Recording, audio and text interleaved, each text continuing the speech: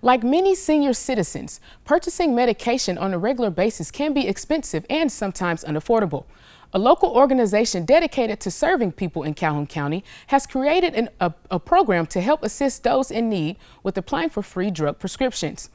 Many people who are on Medicare find themselves falling into the donut hole, where they are left paying full price for medications until the next fiscal cycle. The SenioRx program at Interfaith Ministries helps residents in Calhoun County apply for the more than $12 million in free drug prescriptions through various pharmaceutical companies.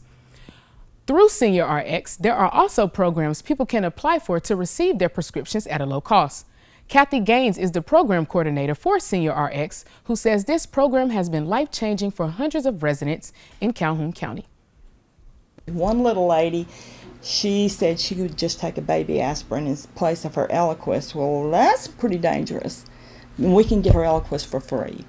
We help a lot of people that come in maybe that are going through emergency assistance for just a one-time medication, but they really need it more than one time. They just need help, and this is where they come.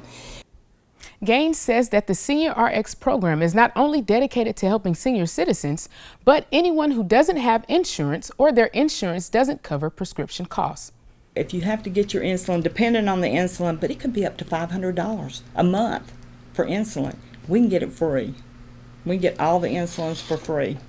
Inhalers are another one that's very expensive. Those sometimes even run higher than the insulins, but we get most of those free. So far this year, SenioRx has saved residents nearly $50 million in medication expenses. To find more information about the SenioRx program and to see if you qualify, you are encouraged to visit Interfaith Ministries during its regular business hours.